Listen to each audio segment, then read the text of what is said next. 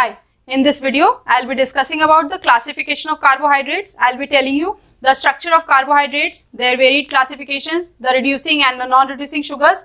All of these are as questions. I'll be telling you all those. And also some mucopolysaccharidosis, the diseases, the disorders. Okay, I'll be telling you the clinical features. I'll be telling you the classification of those mucopolysaccharidosis, everything. And this topic is very important in detail. I'll be telling you all the frequently asked questions, the most probable and potential questions which may be asked in other exams. So this is a very important topic from exam point of view. Now we start with classification of carbohydrates. See, first of all, we should know what are carbohydrates, the definition of carbohydrates. See, the carbohydrates are the aldehyde or ketone derivatives of polyhydric alcohols. Okay, their general formula is CnH2nON, where N is the number of carbon atoms. Now, this general formula, this has been asked in an exam. So, you see how important this topic is? This is a question. This general formula of carbohydrate is in question. Okay, now we'll see the classification. The carbohydrates are classified into monosaccharides, disaccharides, oligosaccharides, polysaccharides. This depends on the number of the unit of saccharides which is included in those. So, we'll be dealing with this. Monosaccharides. First of all, monosaccharides. See, monosaccharides, these include the building blocks of carbohydrates. Okay, these are the single units. These are the building blocks of carbohydrates. These are simple form of carbohydrates which cannot be further hydrolyzed into simpler form. This is very important. This is the definition of monosaccharide, that they cannot be further hydrolyzed into simpler forms. They contain one sugar unit. Minimum number of carbon possible in monosaccharide is 3. And maximum number may be up till 9, means 3 to 9 is the range for the carbon atoms in monosaccharides. We have particular generic names according to the number of carbon atoms. Okay, now we'll be seeing those generic names. See, like for number, when the carbon number is 3 carbon atoms are there, generic name is trioses. When there are 4 carbon atoms, they are called as tetroses. Similarly, when 5, it is called pentoses. When 6, this is hexoses. Hexoses, you all must be familiar with hexoses. Glucose is a hexose, common example. Similarly, 7 goes to heptoses and 9 is nanoses. So, this is the generic names. They are important for recognition of the saccharide. Next one, disaccharides. Disaccharides yield 2 molecules of same or different monosaccharides on hydrolysis. Di means 2, means it is composed of 2 molecules. Okay, they may be same or different monosaccharides. They are divided into 2 types. First one is non-reducing, second is reducing disaccharides. Non-reducing implies what? The functional groups are involved in glycosidic bond formation. So, no free functional groups are there. No free functional groups are there, and reducing sugars, their free functional groups are present. Now, we will be seeing reducing disaccharides. See this table. Disaccharide, sugar units and linkage. Okay, this is very important table because you may be getting many questions from this table only. You may be given a disaccharide and you may be asked the sugar units. This is one question. You may be getting a disaccharide, you may be asked the linkage between its sugar units. Okay, so the linkages are equally as important as the sugar units are important for these disaccharides. You should know all of them. First of all, we will see maltose. The sugar units are alpha D glucose, alpha D glucose. Okay, similar units are there, and the linkage is alpha 1,4 glycosidic linkage. Alpha 1,4, alpha 1,4 linkage. Okay, similarly, we will see for isomaltose, alpha D glucose plus alpha D glucose. The same units are there, but see, the linkage is different. So, the disaccharide is different. Now, the linkage is alpha 1,6, alpha 1, alpha 6 linkage. So, maltose and isomaltose differ in linkage. The difference in the linkage in the sugar units. This is a question. Okay. Now, next one we will see lactose, also called milk sugar. Here the sugar units are D-galactose and beta-D glucose. Different sugar units are there and linkage is beta 1,4 linkage. Okay. Beta 1, beta 4 linkage. Similarly, for lactulose, it is alpha D galactose plus beta D fructose. Now, here the linkage is alpha 1 to beta 4. So, remember these linkages. These are very important. See, in this case, everything is same except the linkage. The linkage makes the different disaccharide. So, this is a very important question, and these are also very important. Now, we'll see non-reducing disaccharides. See, earlier we saw reducing disaccharides, now it is non-reducing disaccharides. We'll see the disaccharide, trehalose, sugar of insect hemolymph, yeast and fungi. Okay, sugar units, alpha D glucose, alpha D glucose. Similar units, linkage, alpha 1 linkage. Okay, so it's important because this trehalose found in insect hemolymph. Okay, you can get a question on this. Second one is sucrose. We all know cane sugar. Cane sugar, that is sucrose. Here the units are alpha D glucose and beta D fructose. The linkages are important. Linkages are alpha 1, beta 2 linkage. So, these non-reducing sugars are also very important. You should know the linkages as well as the sugar units, these components. Now, we will see oligosaccharides. See, oligosaccharides, oligo means few. Now, they yield 3 to 10 molecules of monosaccharides units on hydrolysis.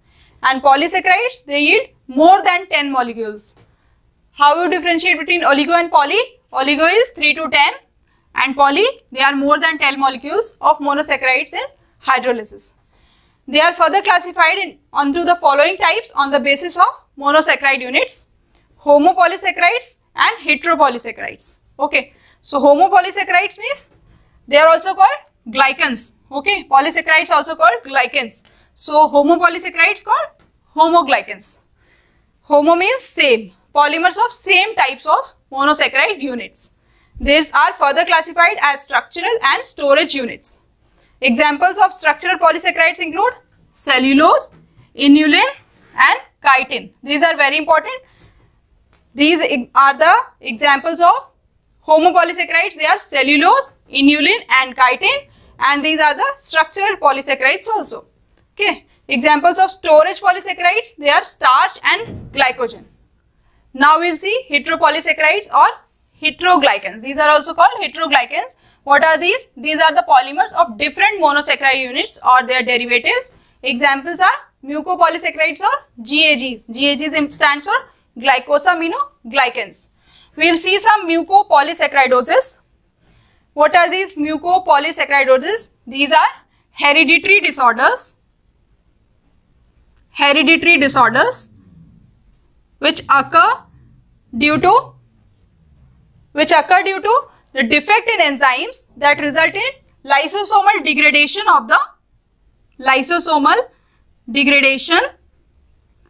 of the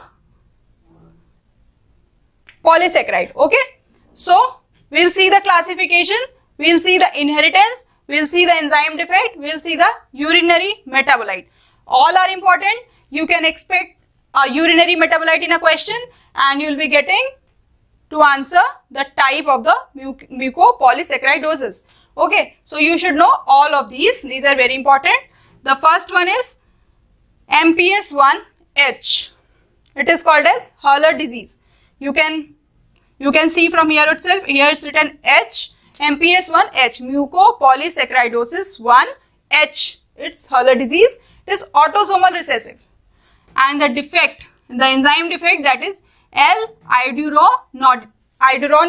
Okay, and see the urinary metabolite. These are very important. Dermatan sulfate, heparin sulfate.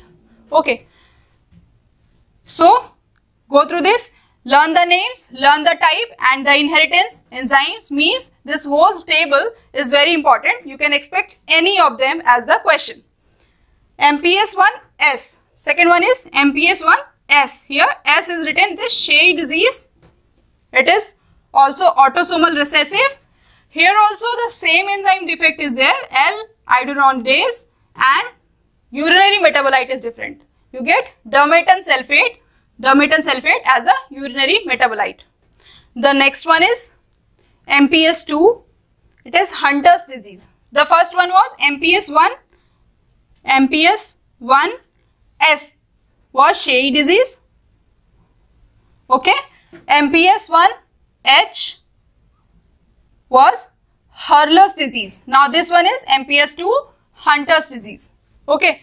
This is X-linked recessive. Those two were autosomal recessive. Here the enzyme defect iduronate sulfatase. See the urinary metabolites, dermatan sulfate and heparan sulfate. Okay. Now MPS 2A. See MPS 3A. This is Sanfilippo A disease. Read the names. Sanfilippo A. This is important. The names Sanfilippo A, autosomal recessive, heparan sulfate and sulfatase. The enzyme defect is, and you get the urinary metabolite as heparan sulfate. The next one is MPS 3B. This is Sanfilippo B disease. Okay. This is also autosomal recessive, but the enzyme here is different. This is N-acetyl glucosaminidase and the urinary metabolite is heparan sulfate. Same urinary metabolite, but you got the different enzymes, and so the names are also different. Sanfilippo A, Sanfilippo B. The inheritance is also the same. The next one is MPS 3C. See, this is Sanfilippo C disease. Okay, this is also autosomal recessive. Enzyme is different, but the urinary metabolite is same. You have got the same urinary metabolite in all Sanfilippo diseases. Okay, but enzyme was different. So see the enzyme glucosaminide and acetyl transferase. This is heparan sulfate is the urinary metabolite. Similarly, MPS 3D, we will see Sanfilippo D disease. It is also autosomal recessive. Enzyme is different and the urinary metabolite is same. Now MPS 4A. Now this is the fourth one, mucopolysaccharidosis 4A. It is Morquio A, autosomal recessive. Okay. Now enzyme we will see galactosamine 6 sulfatase, keratan sulfate and chondroitin 6 sulfate. Now here we have got different, whatever we were seeing till now, different urinary metabolites are here. We have started with MPS 4, keratan sulfate and chondroitin 6 sulfate. Now the next one we will see MPS 4B, that is Morquio B, autosomal recessive. Beta galactosidase is defective and urinary metabolite is keratan sulfate. Okay. MPS 6, this is very important, Marotex lami. Remember the names, remember the type. Autosomal recessive inheritance. Enzyme C, enzyme is aryl sulfatase B. You get the question like this. Aryl sulfatase B is defective in which of the following mucopolysaccharidosis? Answer is Marotex lami or MPS 6. Okay. The urinary metabolite is dermatan sulfate. MPS 7. This is known as Sly disease. It is also autosomal recessive.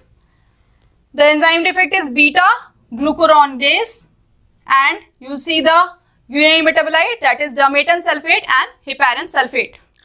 Now we will be seeing some frequently asked questions from this topic. Okay. First of all, we will see CnH2n is the formula for monosaccharides, disaccharide, polysaccharide or oligosaccharide. So this is the formula for monosaccharide. A is the answer here. Second one, all are reducing sugars except, see the options, sucrose, lactose, fructose and glucose. Now all of you know sucrose is not a reducing sugar. Rest of all of them are reducing sugars. So answer will be sucrose here. Next one, which depositions result in cataract? Glucose, sugar means galactose and sugar alcohols. Okay. So cataract results from the deposition of sugar alcohols. Okay. Generally dulcitol is the sugar alcohol which is there involved in cataract. Next one, glycosaminoglycans present in cornea. They are keratan sulfate, hyaluronic acid, chondroitin sulfate or dermatan sulfate. Okay. Correct option is keratan sulfate. We have got two types of keratan sulfate, 1 and 2. The keratan sulfate 1 is found in cornea and the keratan sulfate 2 is found in cartilage. Now these are some of the questions which were asked in the exams from this topic. Okay, I have already told you many questions which may be asked. Each and every point from this topic is an MCQ. Prepare this topic well, go through the synopsis, go through the video.